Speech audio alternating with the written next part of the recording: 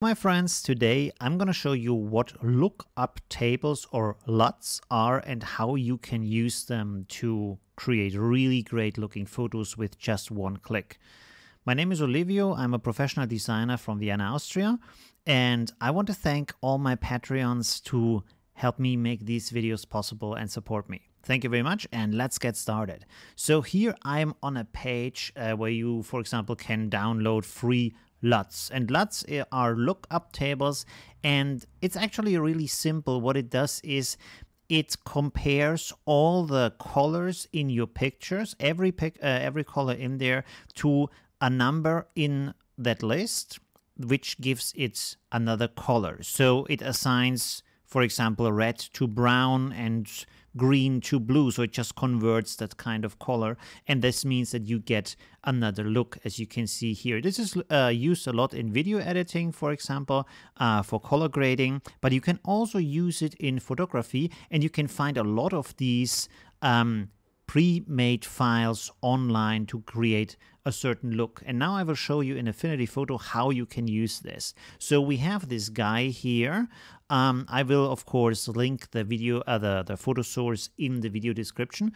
And then we go just over here on the right side to adjustment layers and it says 3D LUTs.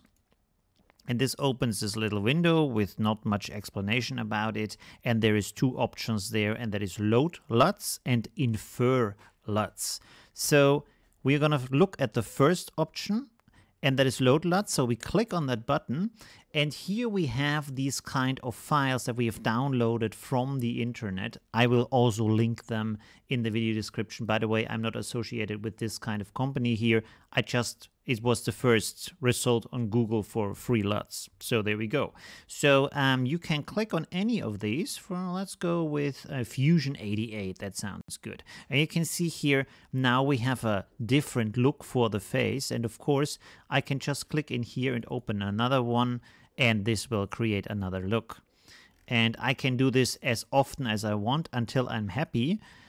So this is really easy, and the cool thing is you can create super easily your own LUTs or LUTs, whatever you want to pronounce it. And the cool thing also is here it says add preset, so you can just click here and you give in a name, I don't know, burnt sienna. You don't have to give the original name, you can just do anything you want.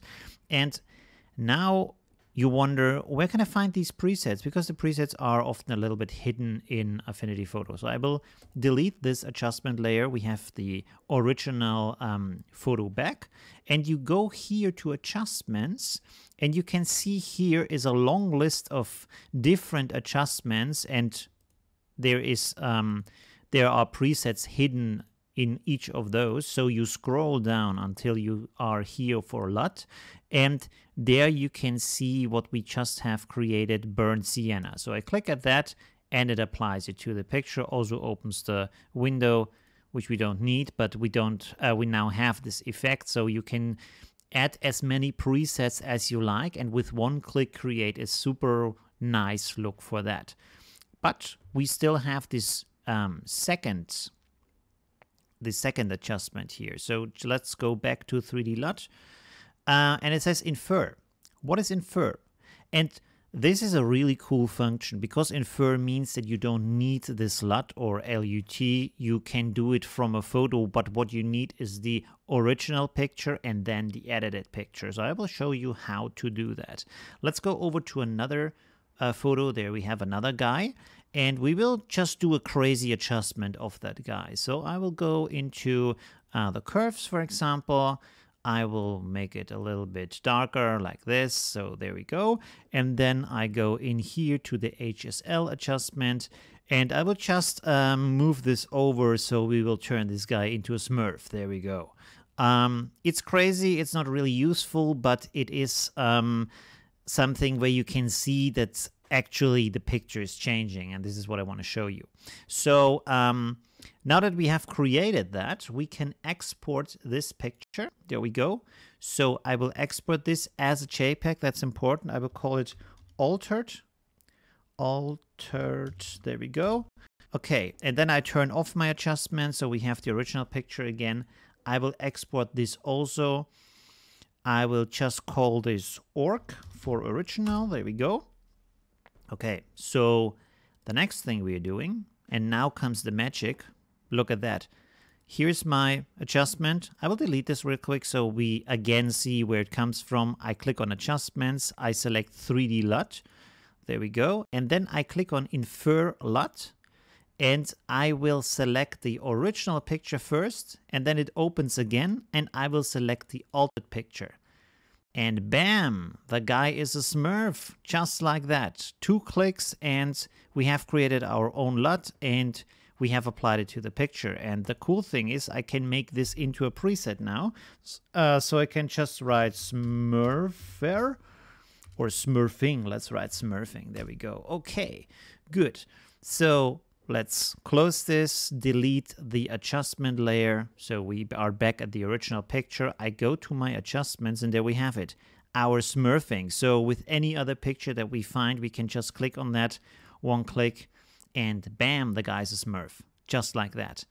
And of course, because it's a lookup table, this will change all the colors in the picture depending on the source color and turning it into the new the new color choice that's in this kind of LUT list. And in this case, you can see that the eyes of the guy are blue because they match his skin color, while over here in the original picture, the guy already has blue eyes, and so they don't match his skin color, and this is why the lookup table does not apply to that area of his eyes here. When we turn on our editing from before, you can see that his eyes didn't change the color, but here they did. And when I turn off the LUT, you can see the eyes are brown, the skin are brown, and this is why that happens. So you should know about that. But of course, you can always create a mask layer and just hide that. So let's create a mask layer here real quick, and I pull it onto my LUT adjustment. And now I will use a brush. Let's go to our basic brushes, round brush. I will set it, it's already at the color black. Make it a little bit smaller. There we go. And I can paint on here, and you can see now I'm just hiding this adjustment. So his eyes are now again brown as they have been before. So as you can see, super easy to do, super useful. You can apply any kind of look you want to your picture, and you can always go back in here and load another LUT setting. Let's go in here again just to show you. Let's take this Kobe look here, and you can see, bam, it's applied to the picture. So you have the same look in the picture every time. So this can be a really nice way to save different looks and to color grade your pictures. Okay, thank you very much for watching this tutorial, and see you in the next tutorial. If you like my videos, maybe subscribe to my channel. I do 2 tutorials per week. Thank you very much. Bye.